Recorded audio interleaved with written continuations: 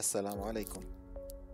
Company A and Company B both aim to transition from traditional service delivery to the digital service delivery.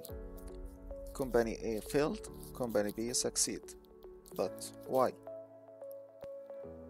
Company A made a random transformation which led to failure, while Company B followed a strategic plan and succeeded. Digital transformation strategy is the first step of transforming from traditional service delivery to digital services. Preparing digital transformation strategy in average takes around 6 months depending on the size of the organization. It should target the digital state of the organization after 3 years at least. A digital transformation strategy consists of many steps. First step is the drivers of the strategy. What are the regulations? What are the things that encourage your organization to have a digital transformation strategy? Second step is having the vision, mission, values of your digital transformation strategy. Third step is setting strategic goals and objectives. As an example, efficiency of spending. Fourth step is benchmarks. Doing a benchmark with similar organizations locally, regionally, and globally.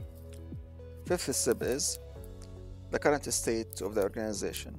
Knowing the current state of all the assets as services, systems, databases, networks, and data centers in the organization. The sixth step is the future state of the organization. Predicting the future state of the services, systems, database, networks, the digital world of the organization in general. The seventh step is gap analysis, making a gap analysis between the current state and the future state. The eighth step is project cards. Depending on the gap analysis results, make a project cards that contains the project name, a description of the project, resources needed, duration, budget, priority, and objective of each project. The ninth step is digital roadmap. Placing the projects generated from the previous step and place it in a one roadmap showing the dependencies between the different projects. The 10th step is stakeholders involvement.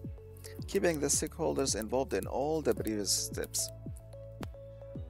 Finally, after completing all the previous steps, the actual implementation of the digital transformation strategy is carried out through what's called the Digital Transformation Office. The Digital Transformation Office activities include, but is not limited to, writing RFPs, setting the architectures, supervising the execution of the roadmap projects, and other activities.